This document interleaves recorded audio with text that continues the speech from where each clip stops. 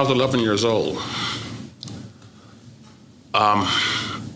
Miss Luper wrote this book called Brother President, and she turned it into a play.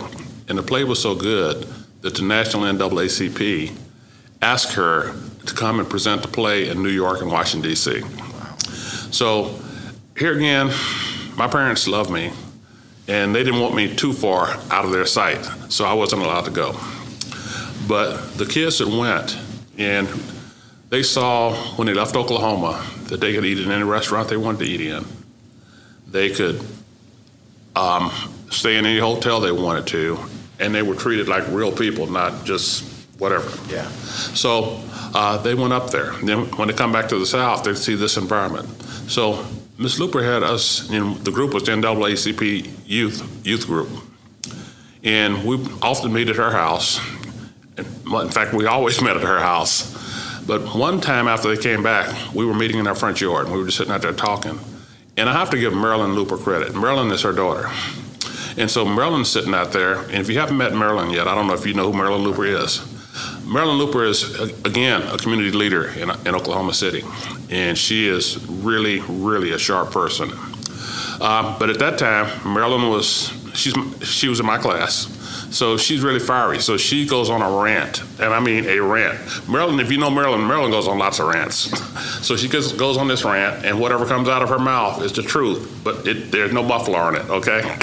So she starts talking about how horrible it is in Oklahoma City that we can't eat in restaurants.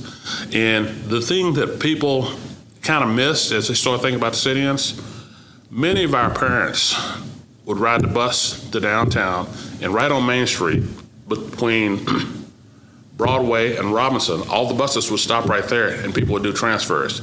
Like, say, for example, if your mother or your father worked out at Nichols Hills, they would ride to downtown, and they'd do a transfer right there, and then they'd ride the bus out to Nichols Hills or wherever they're going to do domestic work. If you stop and think about it a little bit farther, you think about, okay, when they stopped for that break, there was no place that they could use the restroom. There was no place that they could eat. There was no place that they could sit. They would just have to bear with it until they got to where they had to get to. Okay, you got Green's right across the street. You got Johnny Brown's right there.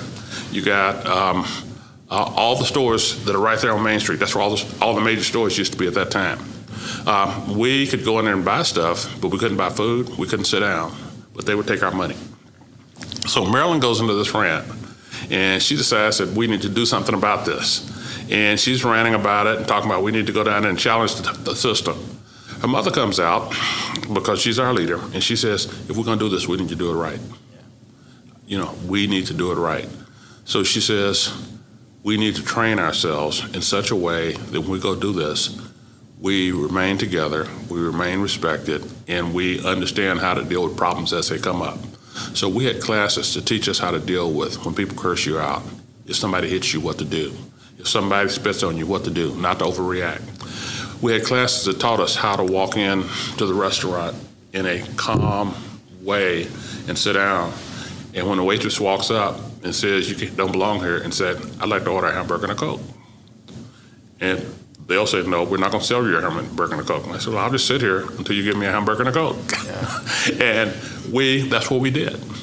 And we would have something we call song practice, where we would go to Calvary Baptist Church here in Oklahoma City, was where we would meet, and we'd march downtown to whichever restaurant we chose to go to that day.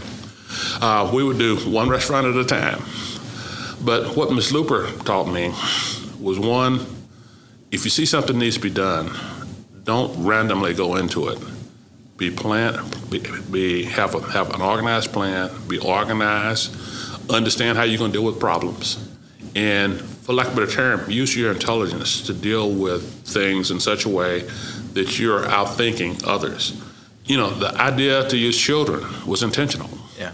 Because people are much less likely to hurt a child than they are to hurt an adult. I'm not even totally sure, as I thought back on it, that this would have been successful if we'd had adults down there. The other is that adults would probably react different. You couldn't tell them to sit there. It was kind of funny, because she also had what I call control people. Have you ever heard of a guy by the name of Portwood Williams? I have not, no. Okay, Portwood Williams used to rebuild furniture in our neighborhood. Portwood Williams was the kind of the male figure there that if he thought one of us was losing our temper, he'd come grab us and pull us out and take us and put somebody else in. Yeah. Portwood Williams also happens to have a grandson named Kanye West. No way. Yes, absolutely. So that's Kanye West's connection to Oklahoma. That's Kanye West's connection to Oklahoma. His mother grew up here, and his uncle was also one of our his uncle was also one of our sitting kids. Yeah. So that's his connection to Oklahoma, Portwood Williams. Wow. But his mother left and went to, I think, Chicago and then L.A. But I just want to share that with you because it's kind of funny how you go all the way around the world and you come back. So that's all I'm going to say about Kanye West today.